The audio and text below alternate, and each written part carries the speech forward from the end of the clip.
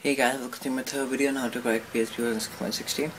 This is just a quick video in which I'm just going to show you some of the features of hacking which people are unaware of.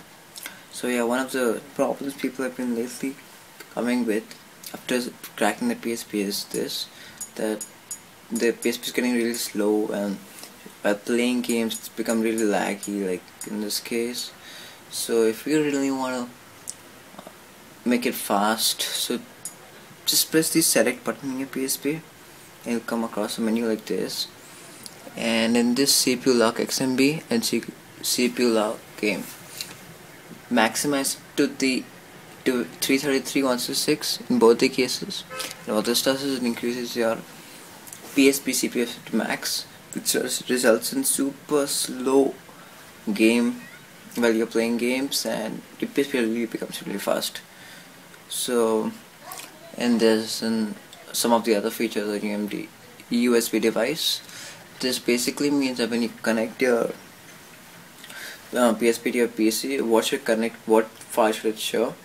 In this case, it's UMD disk. So whenever I connect my PHP to a PC, it'll show the files of my UMD, and if I change it to memory stick, it'll change it back to memory stick. But yeah, it's an ideal thing to do, innovative. And after this recovery menu, it's this dual USB. It's actually a bunch of things of hacking. If you really are free, you can go across all these things, like all these. I really can't explain all these right now because I don't have really that much time, but if you really want, I'll just make a video if many people want that. I'll just make a link where people just get to know the basic things. But if you people are really free, you can just go across all these things, what it does, and if you don't really understand, you can just comment and I'll tell you what it means. So yeah, this is VSH menu which people were unaware of, so people can now at least innovate and explore the features of hacking.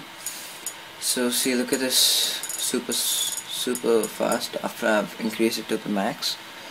So yeah, that's it guys, a quick video on some of the features of hacking.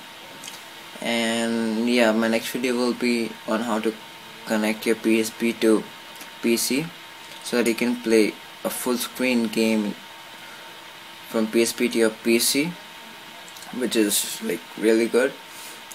And yeah, it's 6.60 and people can use other versions if they're up to date. And yeah, that's it. Thank you guys, thanks for watching, and please subscribe. Thank you.